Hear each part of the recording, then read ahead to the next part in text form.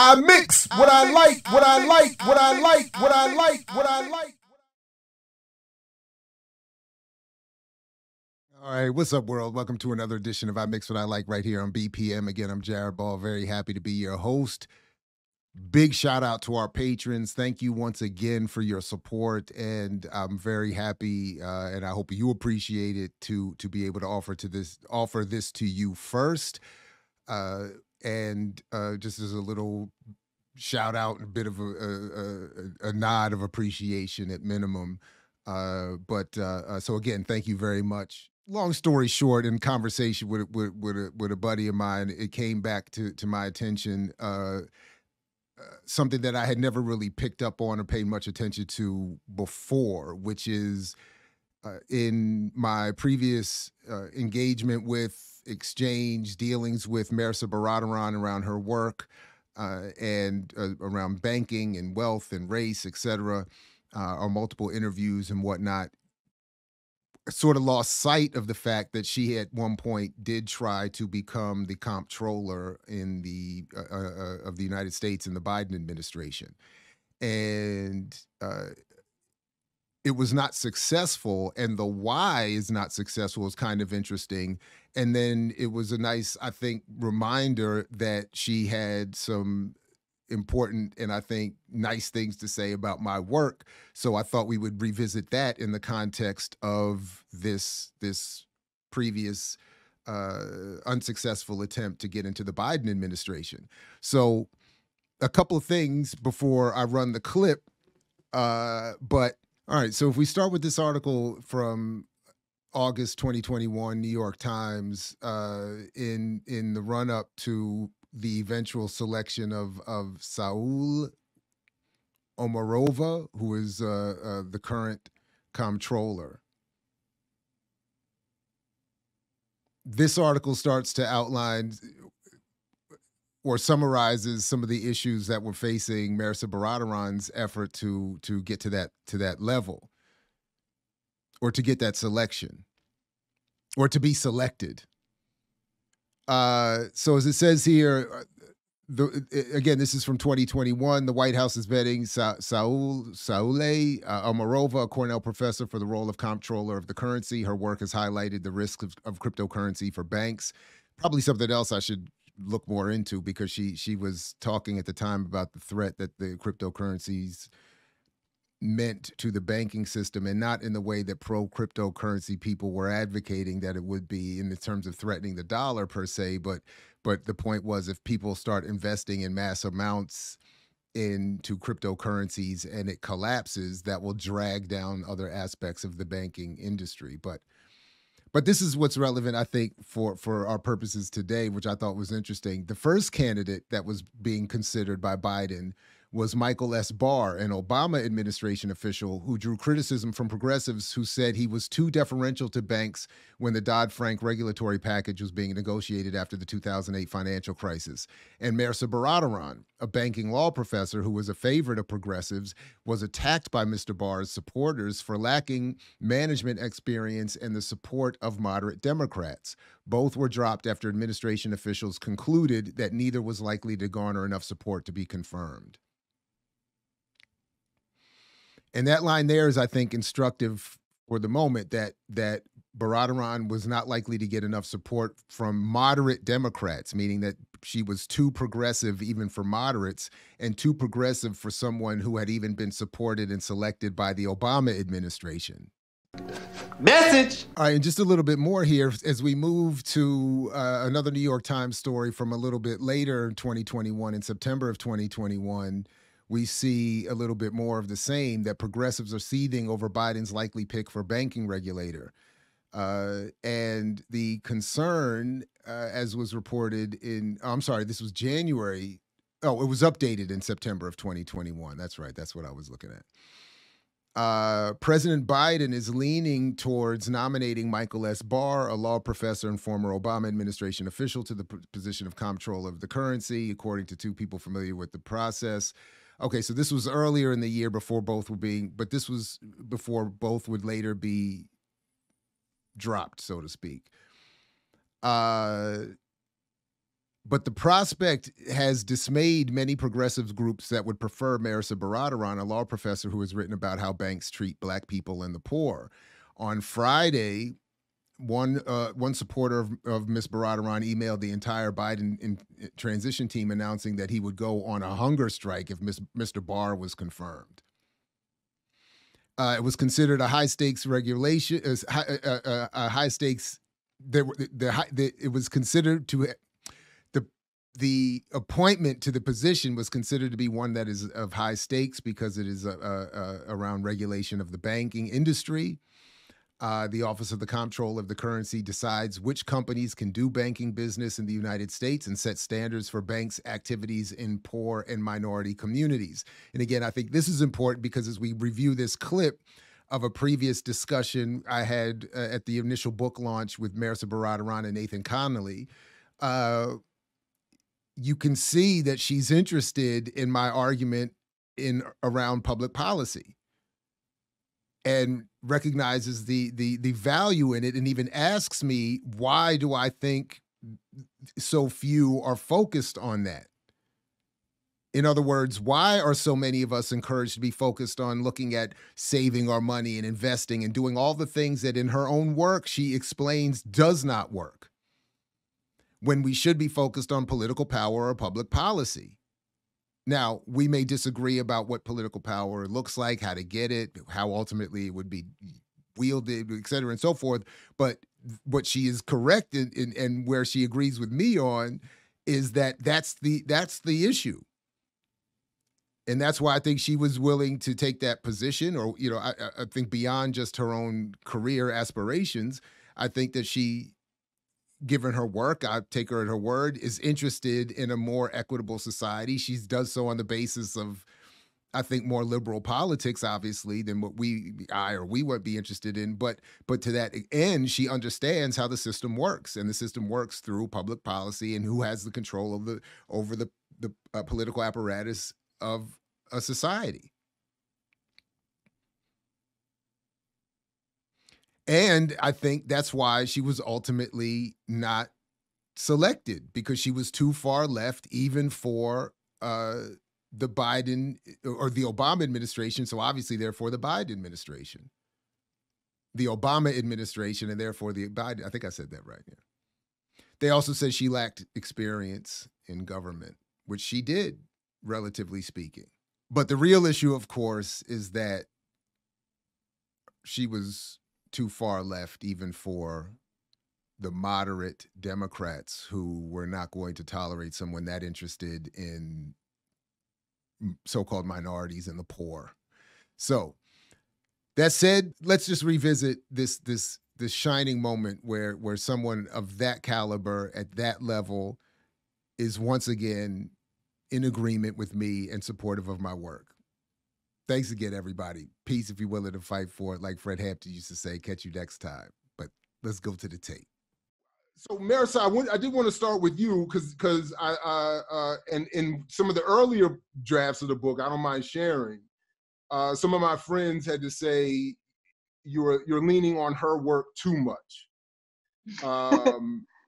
and as good as it may be, you should expand and I was saying, but it is so new and it is so good and it's so comprehensive, and I read it so closely and so recently, to be fair, Yeah. So my one That's question what, like, my editor had to write me, no more Baldwin quotes. Like, I was like, what? Like, my whole book was like, look, James Baldwin said it better, so I'm just gonna right. And she's like, say it in your own words. I'm like, what are you talking? Like, what's my words versus James? Like, let me just quote him. So that's how I felt. Yeah, no. So first of all, because my chapter was going to be, the chapter on banking is so short, and I didn't. There's so much to say in so little space, and it was either you and Earl O'Farrill with the myth of Black capitalism that they kept saying, Jared, please refer. We know you've read other people's work. Maybe you want to let readers of this book know you've read other people's work instead of just saying, well, Earl and Mehrsa said. Well, anyway. So my one question is, yeah. Go ahead. There's such a dearth of text though. I mean, as you know, like having done this research, like I wrote the book because I was like, surely there's a library of books dealing with this issue of Black banking, Black economic power, surely, right? And I turned up with Ofari and Abram Harris, you know, the 1936 like pamphlet that is the last, and then there's like a smattering of articles, but mostly of the laudatory kind, right? Of look at the, you know, and so there really just wasn't the literature, and I am still actually confused as to why not. And so when I found your stuff, then like you were already talking about this, and I was really amazed. Someone sent me one of your YouTube videos after they heard about my project. They were like, this guy's doing this, right? And so I don't understand actually why, you know, even someone like Andrew Brimmer, who you quote, you know, could have been like one of the reigning figures in this counter movement. And I guess my question to you is like, why do you think that this other, you know, the myth has taken such hold, this idea of Black buying power, but also of gaining economic power as opposed to political? And I just want to, while I'm talking, just talk about your last sentence here, which I thought was like such a powerful, that the meaning of power must be reclaimed and understood, not as resulting from consumption, but as organized, collective, and mass political action, right? And obviously other people have said it, but I just wonder why is there not more people talking about that? Well, you know, I think one of the issues is, of course, that it's a critique of capitalism and, you know, Black or whatever prefix we want to give it. It's ultimately a critique of capitalism. And I think that is always a problem in this society, in this country. But the other part that this is actually, and this is the hardest, and you know, why I'm going to be talking with several others, including my comrade Todd Stephen Burrows, about the Black press, because one of the problems that I think that we have to confront is that the commercial Black press has played a tremendous role in promoting Black capitalism, Black entrepreneurialism, Black banking, buy Black, in part to capture corporate advertising dollars. And so to convince those spending, I don't know, somewhere around $600 billion every year on advertising, that some of that should go to Black media, there was a sort of this uncomfortable relationship that developed between the Black commercial press, the white commercial press, and the corporate world in general, to say, hey, we have people that can buy some of those products. If you spend money on us to advertise those products to them, they'll buy them. So I think that's one of the reasons why, you know, in conjunction with, you know, just an attack of political movements and social movements that would have promoted other critiques, that you know, I think that's part of it, as to why we don't see anybody raising these questions, or even talking about, because of course I learned about Brimmer from YouTube. So even to learn about critics of Black capitalism or Black banking or buying power from the perspective of a quote unquote more mainstream, even quote unquote conservative critic, it's hard to hear. It's easy to dismiss the lunatics like me on the left and others, you know, so-called radicals or whatever, but even that argument, which I found fascinating learning from you in particular, and Nathan as well, is like, well, wow, how could, if they can't enter the conversation, I'm certainly not going to be able to. So I don't know if that fully answers your question, but that's somewhat of what I'm thinking is has to be part of it, at least, is that, you know. I mean, this is, I mean, so okay, two things. One is you should go watch, there's a Freedmen's Bank symposium at Treasury that happened like a month ago, and it's like 9 hours, but just a few opening gambits are worth it. There's one where Steve Mnuchin is being interviewed by some big, you know, I think African-American finance expert who I wasn't familiar with, but he's just like lauding him about like, oh, we're so grateful, and the Freedmen's Bank was such a great idea and all this stuff. And it's just, it's mind-blowing, but it's depressing, right? It's just this idea that, you know, every single speaker that is chosen, I mean, you and I and Nathan weren't invited, right, to this big Freedmen's Bank. Like, it was all Black bankers, it's like it's lots of representation, but everyone with the same message, which is this is the way and this is the path. And it was really depressing. But what was heartbreaking is reading Carter Woodson's book that came right after the Great Depression, as all the banks failed. And all the banks, including Black banks, but every bank, like the entire countries, failed. And he is saying it was your fault to the Black community for not keeping your money in the bank. And it was like, if you had just done this, we would have survived this. And he's just so mad.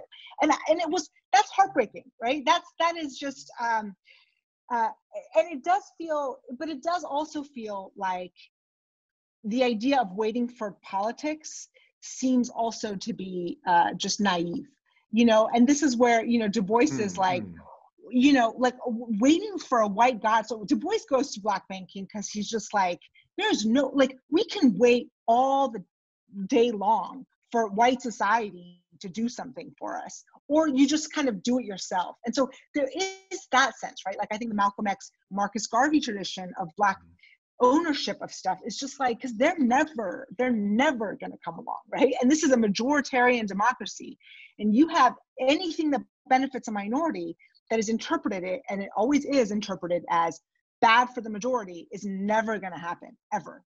And so in that system, there is a sense in which you look at yourself and you say, this is like an anti-colonial fight. And the way you do it is to gain sovereignty and control. And in that scenario where it's like, then just go all the way, right? You might as well gain sovereignty and control as opposed to just going halfway and just trying to get banks, because that's not going to do it. But maybe control of the school system and the fire department and the actual like structures of power might be one path, but this is not that. And I mean, what I really appreciate about your book, and I guess that's why it led to my first question, is this idea of like the marketplace of ideas that you do so well, and just tracing the modern, the fact that you have Killer Mike in the same sentence as you have, some conservative, right? Like this is an idea that takes hold, and it lies deep, and it is not only withstands time, it withstands data, it goes across the political spectrum, and I think, I love that you kind of stress that, and your personal experiences and just trying to rebut this, and when I think about the marketplace of ideas, you do think like there are, like Booker T. Washington, I try to highlight, he is the person that the industrialists chose as a Black leader. I mean, he was a gifted orator and all this stuff, but there isn't a marketplace, right? But on the other hand, like, I like Martin Luther King is actually just like very effective and very, he just understands the structural elements, but he's able to do so much good in that marketplace of ideas. And so I don't mean to be just purely negative, because I do think the marketplace sometimes does choose the spokesman that it appeals to it. But I think MLK is a spokesman that gets under the skin and forces it. Now, of course, MLK post 64 is not as effective as MLK pre 64, right? but so it was a misunderstanding of MLK that gets more,